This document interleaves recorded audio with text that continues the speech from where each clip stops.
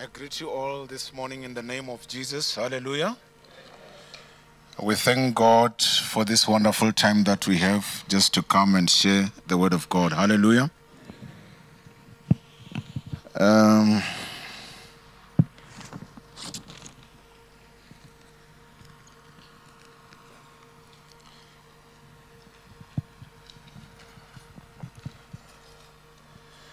Today I'm going to talk about the fact that we are in a journey.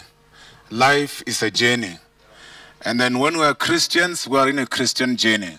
And then I just want to remind you of what you know, that when you are in a journey, you have to concentrate and think about your destination and get rid of anything that will try to distract you.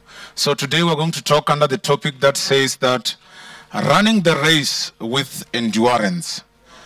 Running the race with endurance. Let's bow our heads as I'm going to pray. Heavenly Father, I want to thank you. You are a good, good Father. As we are going to share your word, we thank you, Father God, that you have already prepared our hearts for this word. We say, speak to us, we are listening.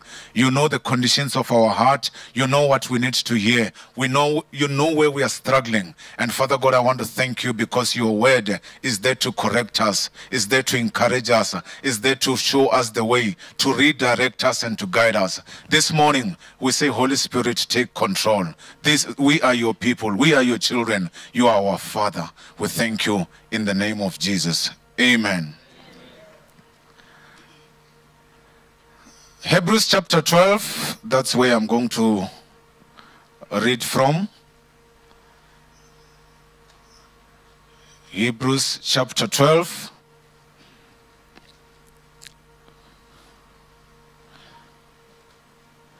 And we're going to start from verse 1. We're just going to read verse 1, 2, and 3. And if God permits us, we're not going to read a lot of verses. We're just going to stay a lot of time, or most of our time, on Hebrews chapter 12. Let me read it in the New King James Version. And it reads as follows. Therefore, we also, since we are surrounded by so great a cloud of witnesses, let us lay aside every weight and the sin which so easily ensnares us, and let us run with endurance. That's where the title of the message is coming from. Run with endurance the race that is set before us. Hallelujah. This is, if you know your English, this chapter starts with the word therefore. And it automatically tells you that if the sentence starts with the word therefore it's a conjunction. It means you must go back a little bit and find out what was said before that. If they say write a composition or a letter or whatever, you can't start that letter with therefore. I mean, it will not make sense. Therefore, it means something was said before. And then that's why. So for us to understand, it means we must go to chapter 11. I'm not going to read the whole of chapter 11, but you know Hebrews 11, if you're serious with your Christianity. Because Hebrews chapter 11 is talking about the whole of faith. It's talking about those people that stood in faith, even through trying times. Hallelujah. I'm not going to quote all of them, but you know it's talking about Abel in verse 4, by faith Enoch in verse 5, by faith Noah in verse 7, by faith Abram in verse 7, verse 11, by faith Sarah, and so on and so on. So those are the people that stood, that exercised their faith, that trusted in God. They are like our role models. That's why it's called the whole of faith. Hallelujah. My brothers and sisters, this morning, still talking about the whole of faith. You and I possibly know somebody or a lot of people that stood through and thin, that held back, that holds to their faith. Hallelujah. People who met unpalatable situations that you can't even begin to describe, but that held strong on their faith. Hallelujah. Most of them, they are going to be with the Lord, but they set for us an example. I mentioned some of the few here, but probably you know some of the pastors, some of our parents, some of our brothers that went to be with the Lord. Personally, when I think of people that are like role models, I think of people like Kenneth Hagin, Oral Roberts, Miles Monroe, Pastor Columbi, Pastor Sam, and a whole lot of other people. Even when I'm meeting challenges, I'm saying those people, they've showed us the way. I mean, even if we go to the left, to the right, but we know there are people that we're going and that we're doing the right thing. So we don't have any excuse of saying we don't know what to do. Hallelujah. They've set a very good example for us. I mean, I did a little bit of mathematics. When you start a new chapter, you must show them the example, the second example, and then when you come to the third one, they copy the example there. They say, okay, step number 1, we divide by 10. So it means here we did 1, 2. No, because now we're step number 3, we must divide by 10. My brothers and sisters, we've been told a lot about the importance of prayer. We've been told a lot about the importance of reading the Word of God. The one thing that I like about the Word of God, it does not change. The syllabus is the same. The manual is the same. I mean, people can teach it differently, but the message is the same. Even yesterday, we were burying one of the pastors, and I was so inspired by people who said they learned a lot from this great man of God. And then I asked myself, it's about time that you and I must live in such a way that one day, when the Lord will call us, there has to be some people who said, I learned a thing or two from this man. I learned a thing or two from this woman. Don't just exist to live. And when you die, people don't even know what to say. Everybody, when we ask them, can you say something? No. Just ask somebody. When you go that, people must be fighting to say, I want to speak. This man impacted my life. He was my role model. He taught me how to pray. He taught me how to read the Word of God. Let's continue. Hallelujah. We've got a cloud of witnesses. This refers to the people that already gone. And their faithfulness encourages us. Hey, in this life you will meet discouragement. But from time to time you must think of those people who went before us. Hallelujah. And I want to remind you of the verse that I so much like. 1 Corinthians chapter 10 verse 13. It says there is no temptation that will be allowed to come your direction that will be greater than your ability. God will not allow anything to come to you that he knew you can't bear. The fact that you're going through what you're going through is because that thing has been weighed. And God said, no, my boy will do this. My son will be able to withstand this. So stand strong. I want to tell you, my brothers and sisters, the gospel I'm preaching this morning is the gospel of endurance. When you are running the race, it's not going to be smooth everywhere. I have to tell you, I didn't run a lot of races, but the few that I did, 5-10 kilometers, I know that there are places where you feel like giving up. There are times where you feel like, no, I'm just wasting my time. But it's all about endurance. When you push yourself one step at a time, before it you realize, I wanted to do 5, but it's like I can do 10. Hallelujah. I've asked a lot of people that run the marathon, they say, when you run the marathon, don't think about if you're running 70 kilometers. When you're still at kilometer number 5, don't think, okay, 70 minus 5, 65 to go. Don't think like that. Just say, I've done 5, I'm going to do another 5. After that, I'll do another 5. Before you realize it, you have done 70. I'm just simplifying it. It's not as simple as all that. Eh? But it's all about endurance. Hey, I like this. Let us lay aside every weight. We sang here this morning that the name of the Lord has the weight that is above any other name. Hey, my brothers and sisters, when we talk about the weight, if you are going to run the race, You cannot run the race with baggages and cages and a lot of unnecessary things. You try to make yourself as light as possible. Even your dressing code must allow you to run. Hallelujah.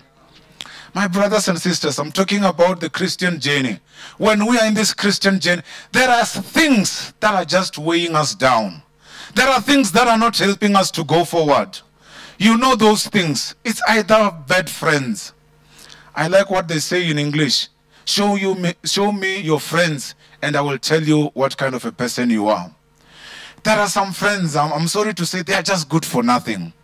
They are just dragging you down. When you try to stand up, they are putting you down. When you try to move forward, they are pulling you back. Those are the weight that you don't need.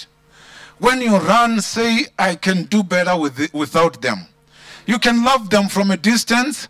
You can pray for them. But don't spend time with people that are always complaining, that are always tell you things are impossible, that are telling you about how so-and-so failed, so you are going to fail. Don't spend time with people that are telling you you're wasting your time by going to church. As a matter of fact, God is God for us all. Even at home, you can pray and He can hear you. Don't allow people who read the Bible and only concentrate on the verses that suits them. We need each other, and that's why we are here this morning. And let me tell you, when we run this race, like I said, I'm going to talk about endurance. I looked for the word endurance. The synonyms of endurance is perseverance, persistence, and a whole lot of other things. But this is not in the dictionary. When I just looked at endurance, I realized that it starts with the end, E-N-D. So endurance means you do it until the end. It does not help. It's so pathetic, my brothers and sisters, to see some of our brothers who were in the Lord for all these many years. But they don't want to reach the end. They are giving up. You can see this person is no longer praying like they used to. He's no longer having that fire that they used to have. My brothers and sisters, it's about time that we must not only be impressed by how we started. We must be impressed by the fact that we have to do it to the end. One day, God is going to crown us, and He will say, you've been a good and a faithful servant. You have endured. I don't want to lie to you. In this Christian journey, as much as we enjoy it, there will be days where we have to endure. There will be days where you will say, I don't understand. Why did this and this happen? But you have to endure. And you don't just have to endure for a season. You must endure until the end. Hallelujah. Endurance is not endurance if it does not take you to the end. Hallelujah. Keep praying. Keep studying the word of God. Wait upon the Lord. Trust in the Lord. Have faith in God. Hallelujah. It may not happen today, but it will soon happen to you. I want to go back to the issue of weight. Every weight and every sin which easily ensnares us. My brothers and sisters, we are living in the times where people are covering sins by saying His grace is sufficient for us. You are not going to move forward with a heavy burden of sins. That's why the word of God says, cast all your sins, all your burdens unto Him, for He cares for you. I want to tell you, as much as you think you are super strong, there are things that you cannot change. And there are things that you can change. Those things that you cannot change, allow God. Take them to God in prayer. I like what my friends say, prayerize them. Instead of complaining about them, prayerize them. Pray them to God. I mean, what do you do if you've got... Hey, today I've got a very strong language. If you've got a stupid brother or sister, you are trying to help him. Do this, don't do this. They do exactly what you told them not to do. The next thing, they are so broke, they are coming to you. I don't even have anything. Don't waste your time. I want to say this with a God kind of love. There are things that will just take you back. I'm not saying that we must ignore them and do everything and leave them. Let's pray for them. But if you realize that I was supposed to be there, but because of this is just weighing me down, just pray it to God and leave it with God. Hallelujah. Something that can weigh you down is any addiction that you might have. You probably know that better than any other person. Just ask yourself, is this thing helping me to go forward? If it's not helping you to go forward, then why waste your time? Those things are just delayers. Hey, there are things that will just delay you in life. You will reach where you are going, but you will come when everybody has already enjoyed the party. Those things are delayers. They just drag you down. Okay, let's move right along. Hey, I like this verse, man. Verse number 2. Looking unto Jesus, the author and finisher of our faith. Amen. If you don't hear anything that I said, at least hear this. Jesus is the author and the finisher of our faith. The problem that we are doing, instead of looking at Jesus, we are looking at people. My brothers, people are susceptible to error. We've got a lot of people that we so much regarded and respected, and for some reason they made mistakes that we couldn't even believe. But when you look at Jesus, he will never disappoint you. He is the author and finisher of our faith. He is the first and he is the last. He is the Alpha and Omega. He is the A and the Z and the Z. He knows everything that will happen. In Shangan they say, masungulo yanga ne mahetelelo yamina matibiwa iwena. God knows my beginning and he knows my ending. And because he is there in the beginning and is there in the ending, whatever happens in the middle, he knows. I mean, people can tell you, things are not looking good, but you know that the God that I serve was with me in the beginning, he will be with me in the end. I mean, in the way, there are times where I will go through the valleys and the mountains and everything. Challenges will always be there. But I look at the end. And when I look at the end, I look through the lens of Jesus Christ. By faith, I know I'm going to make it to heaven. It does not matter how long the journey it is. If it leads me to heaven, it's good enough for me. Hallelujah. Looking unto Jesus, the author and finisher of our faith, who for joy that was set before him endured the cross. Hey, we're not just talking about enduring. Jesus endured the cross. I'm tempted to say this. Jesus is our role model, and he endured. We have to endure. Whatever we endure is not comparable to what he endured. He endured more so that we must be able to endure the legal. But we are the generation of enduring people. Hallelujah.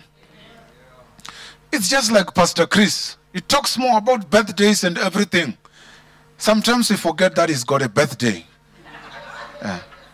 So when he's talking about his own birthday, then next week when it's your birthday, you know that our father celebrated his birthday. He thanked God on his birthday. I must also thank God on my birthday. He is our role model. Hallelujah. So Jesus endured the cross, and so we have to endure what we are going through. Despising the shame, and is set at the right hand of the throne. For consider him, verse 3, who endured such hostility from sinners against him, lest you become weary and discouraged in your souls. When we look at Jesus, we are not going to be weary. We are not going to be discouraged in our souls. Let me talk about the issue of discouragement, because I realize that this is something that is killing our brothers and sisters. we call it, in English, they call it anxiety. I heard another man of God putting it so nicely, I don't think I will ever forget it. Anxiety is when you try to figure out the future without including God. Let me repeat it. The things that makes you to be anxious is when you're trying to, this is 2023, is when you're trying to think about 2025. But in your plans, you are forgetting that God will be there with you in 2025. Hallelujah.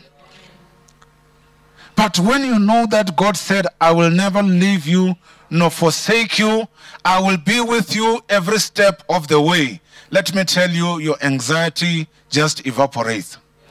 Because you know, come what may, from day to day, I'm not facing this alone, God will be with me. If you want to know that verse, it's just Hebrews chapter 13, verse 5. Let your conduct be without covetousness. Be content with such things as you have. For he himself, who God, said, I will never leave you nor forsake you. So as I conclude, I want to come to verse 15. We're reading Hebrews chapter 12. Now we are in Hebrews chapter 13. Hebrews chapter 15 says, therefore by him, Christ, let us continually offer the sacrifice of praise to God. That is the fruit of our lips, giving thanks to his name. My brothers and sisters, after everything that I said, it does not matter what you're going through. Do not be anxious. All you have to do is to continually, I want to emphasize the word continuously. It's not something that you must do from time to time. You must continually offer. I like the way they put it in the New King James Version. The sacrifice of praise. Hey, you have to sacrifice to praise the Lord, even when situations don't look like you are supposed to praise the Lord. I always refer to Philippians chapter 4, which says, be anxious for nothing, but in everything. It does not say for everything. I mean, I'm just giving an example. If your child comes back with a report that says fail, you cannot say, yes, thank God. I mean, if you're normal. You cannot thank God for that fail. But you can say, thank God that in this situation where I'm standing before my child who failed, I thank you because you know his future. This fail is not final. The fact that he failed grade 9 does not mean it's useless. You thank God for all the other things. You start to begin to think of people who don't have a son, and you are having a son. You think about the good thing the son is doing. So that's what we say, thanking God in everything. Hallelujah. Just like when you get the report that you are having this and that. If it's not a good thing, you don't say thank, but you say, Lord, in this situation, I give you praise. You are God even when I'm going through this. Hallelujah. So we give God the sacrifice of praise. When do we do that? Continually. Let us teach ourselves. There's not going to be anybody who will come and praise the Lord for you. You have to teach yourself to praise the Lord in the morning, in the afternoon, in the evening. Be content, man. This word content I like. Just thank God for what you have. And thank God for where you are. And know that you are in the journey. Your brother may be 5 steps ahead of you. Don't compete with him. Don't be jealous. Just thank God for where you are. He is the same God who took your brother 5 steps ahead. He will take you. You will arrive. Hallelujah.